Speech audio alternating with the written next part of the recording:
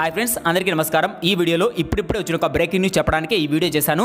So మనకు first వచ్చేసి central government మనకు మే 3వ తేదీతో ముగియాల్సిన లాక్డౌన్ 2 వారాల వరకు ఎక్స్టెండ్ చేసి మే 17వ తేదీ వరకు కంప్లీట్గా దేశవ్యాప్తంగా లాక్డౌన్ అయితే విధించింది.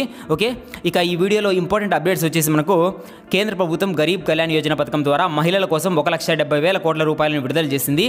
అదేవిధంగా జగనన్న గోరుముద్ద స్కీమ్ ద్వారా పేద విద్యార్థులకు కోడిగుడ్లు, చిక్కీలు, బియ్యం అనేవి పంచబోతున్నారు. అదేవిధంగా నిరుద్యోగ భృతిపై ఇంపార్టెంట్ అప్డేట్ వచ్చిందండి. అదేవిధంగా గ్యాస్ సిలిండర్ రేట్ అనేది 214 రూపాయలు తగ్గి 593 రూపాయలు గ్యాస్ సిలిండర్ రేట్ అనేది వచ్చేసింది. సో వీటన్నిటికి సంబంధించిన కంప్లీట్ డీటెయిల్స్ ఈ వీడియోలో తెలుసుకుందాము. మీరు ఇప్పుడే ఫస్ట్ టైం మన ఛానల్ని విజిట్ చేస్తూ ఉంటే తప్పకుండా సబ్స్క్రైబ్ చేసి వీడియోని ఒకే ఒక లైక్ చేయండి. ఇక వీడియోలోకి వస్తే కేంద్ర ప్రభుత్వం గరీబ్ కళ్యాణ్ యోజన పథకం ద్వారా 1,70,000 కోట్ల రూపాయలను విడుదల చేసింది. అందులో మహిళలకు 3 నెలల పాటు 500 రూపాయల చొప్పున ప్రతి నెల కూడా చెల్లిస్తారు. సో ఇప్పటికే మనకు ఏప్రిల్ నెలలో 500 రూపాయలు చెల్లించేశారు. ఇప్పుడు మనకు మే నెలలోకి ఎంటర్ అయ్యాము.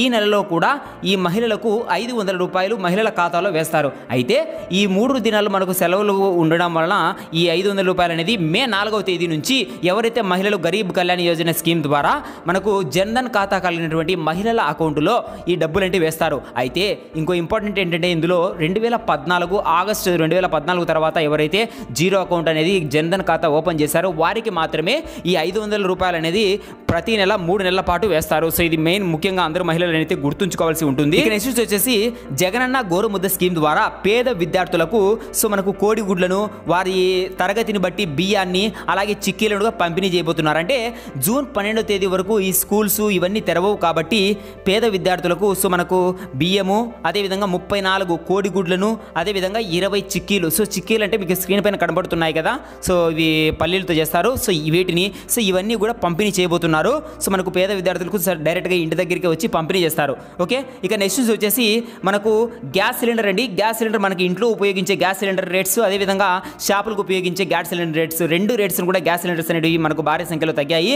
అయితే ఈ ఇంటికి ఉపయోగించేటువంటి హోమ్లో యూజ్ చేసే గ్యాస్ సిలిండర్ రేట్స్ వచ్చేసి 214 రూపాయలు తగ్గి 593 రూపాయలకు గ్యాస్ సిలిండర్ రేట్ అనేది వచ్చింది. అదేవిధంగా సో మనకు దాదాపుగా ఈ షాపులకు ఉపయోగించే సిలిండర్ వచ్చేసి 300 పైనే తగ్గి 983 రూపాయలకు ఈ షాప్స్కు యూజ్ చేసినటువంటి సిలిండర్ రేట్స్ అయితే వచ్చాయండి. సో నెక్స్ట్ మంత్ ఇప్పుడు మనం మేలో ఇప్పటి నుంచి ఎవరైతే బుక్ చేసుకుంటారో సో వాళ్ళందరికీ కూడా ఈ 593 రూపాయల గ్యాస్ సిలిండర్ పడుతుంది హోమ్ సంబంధించి. అదేవిధంగా షాపులకు సంబంధించి 983 రూపాయల రేట్ అయితే పడుతుంది.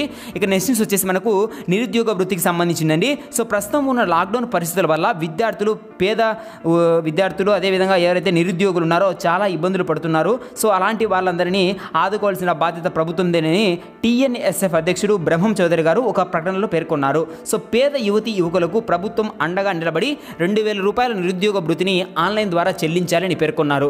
సో ఇది మీరందరూ కూడా దీనికి సంబంధించి కమెంట్ చేయండి. సో మీరేమంటారు? సో గవర్నమెంట్ అనేది ఆన్లైన్ ద్వారా పేద విద్యార్థులు ఎవరైతే ఉన్నారో నిరుద్యోగులకు ఈ నిరుద్యోగ భృతి ఇవ్వాలి అని ఆయన పేర్కొనడం జరిగింది. సో మీరు ఏమంటారో మీ కమెంట్ కూడా కమెంట్ సెక్షన్లో రాయండి.